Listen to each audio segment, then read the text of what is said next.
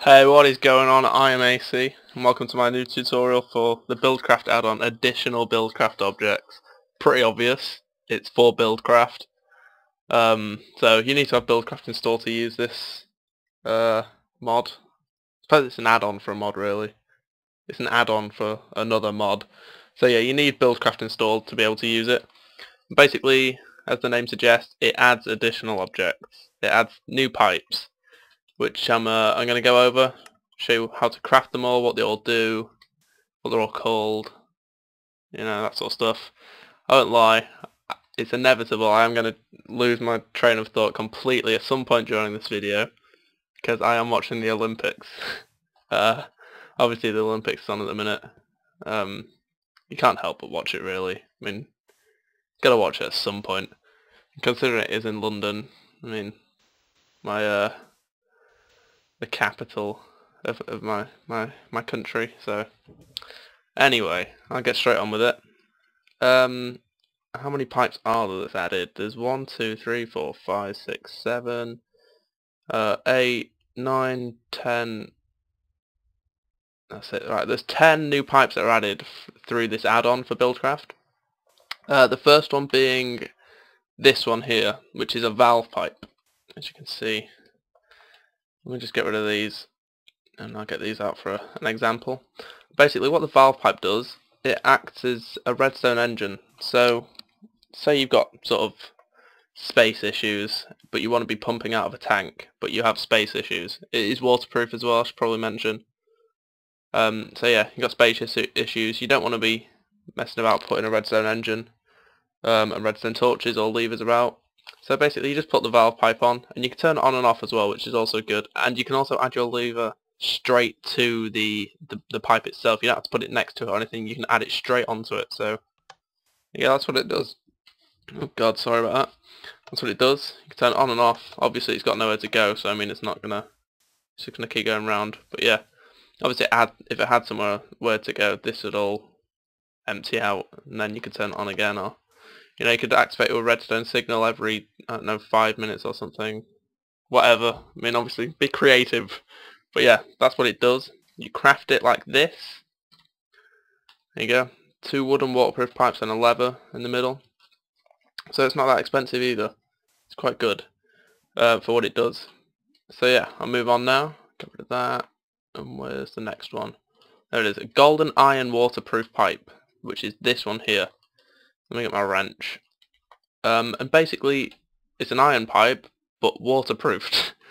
And it's also it's made golden as well as iron, just so it keeps its water pressure, so it goes just as fast as a golden pipe.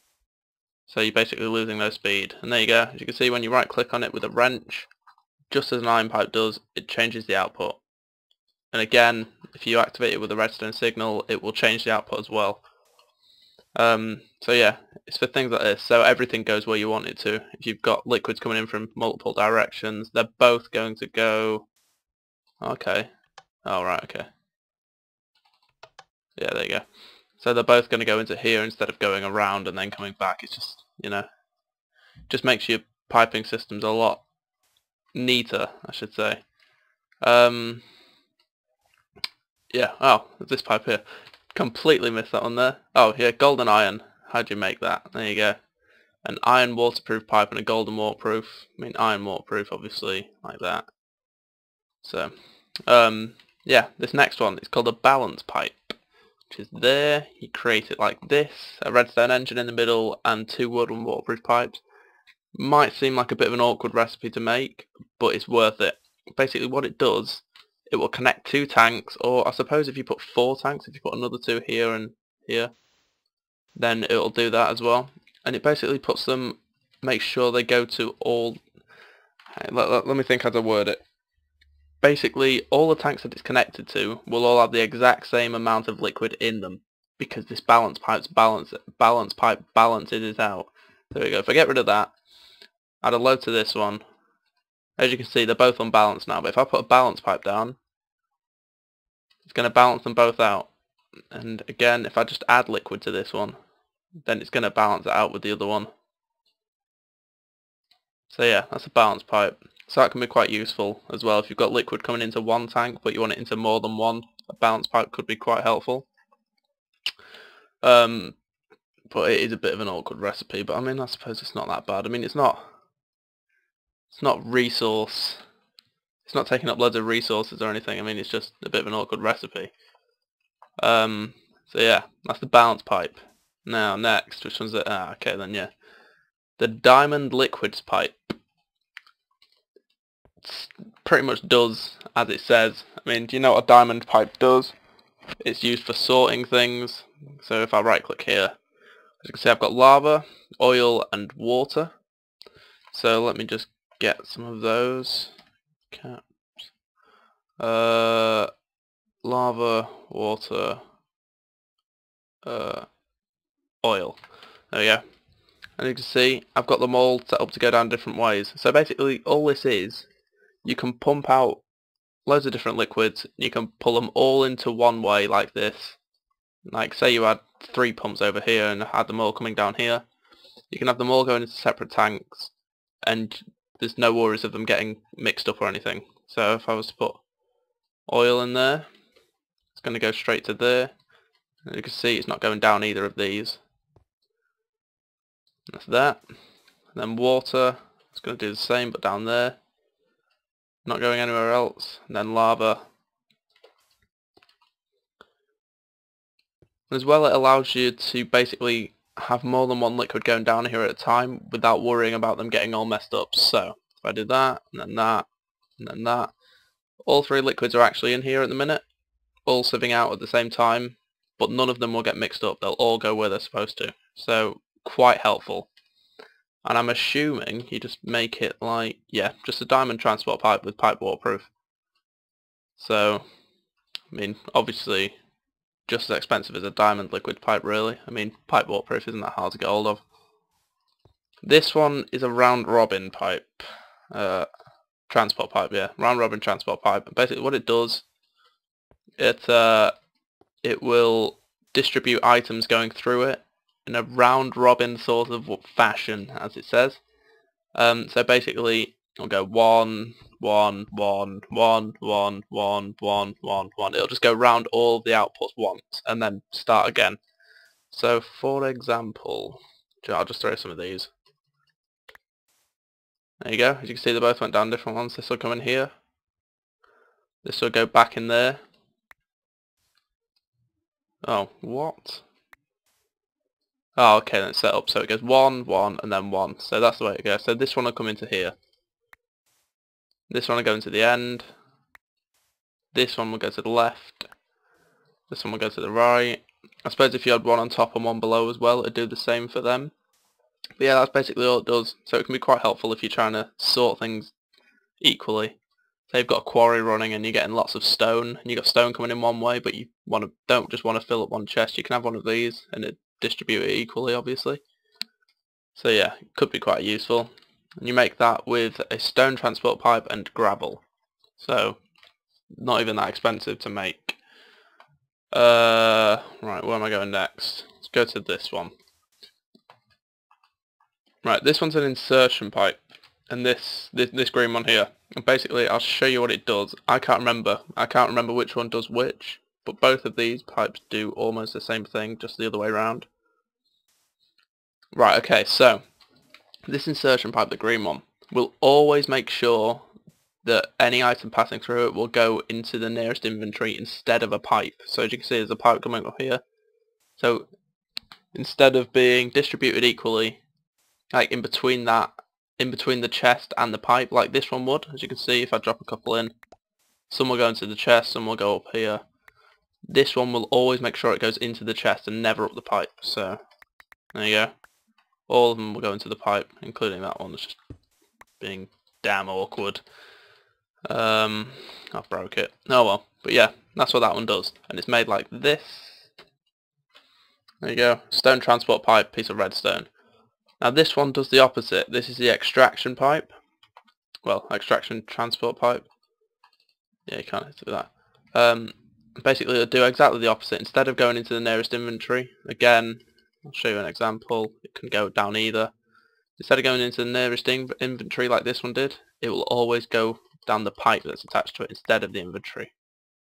So yeah, and that one is crafted like that, just a piece of wood, well, wooden planks, and a stone transport pipe. And the good thing about this as well, it acts like a wooden pipe. As you can see there, I've got some stuff in it. If I use my redstone engine, there you go, you get stuff out of it. So it acts like a wooden pipe as well, so quite useful. Okay, let me get this one ready. Where is it? There, compactor pipe. Yeah, so the compactor pipe, hang on, let me just set that. Compactor pipe basically compacts items into stacks of 16 that are coming through it.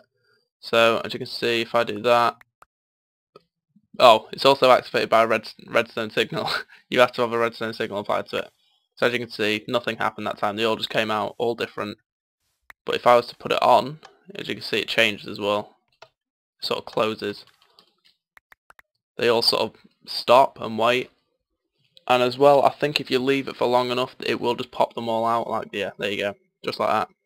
But as you can see, they all come out as one thing instead of however many I just threw in. And they'll stack up to 16. So if I throw, how many more? Oh, there you go. See, it come out as one. So it basically just compacts numerous items into one. I don't know, I suppose it'll reduce lag maybe? I couldn't really think what this would be used for, but whatever. I suppose it's, I don't know, I really don't know. That's made with a piston and a stone transport pipe.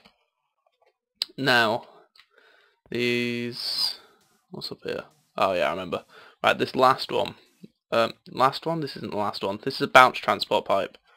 And again, activated with a redstone signal. So when you've got your signal off, if like this, and it will be set to bounce. So if I throw some stuff in, they'll get to that pipe and they'll just bounce back.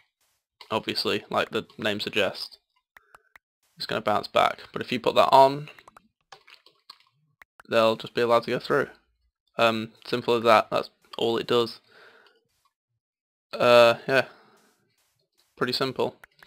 That is created using a stone transport pipe and cobblestone. I can't really think of an example use for it. I mean, there's plenty of usage you could have for it. But yeah, that was the bounce transport pipe. This one's the crossover transport pipe. I'll show you how you make it first. It's a stone transport pipe and an iron transport pipe. You'll see why once you see what it does.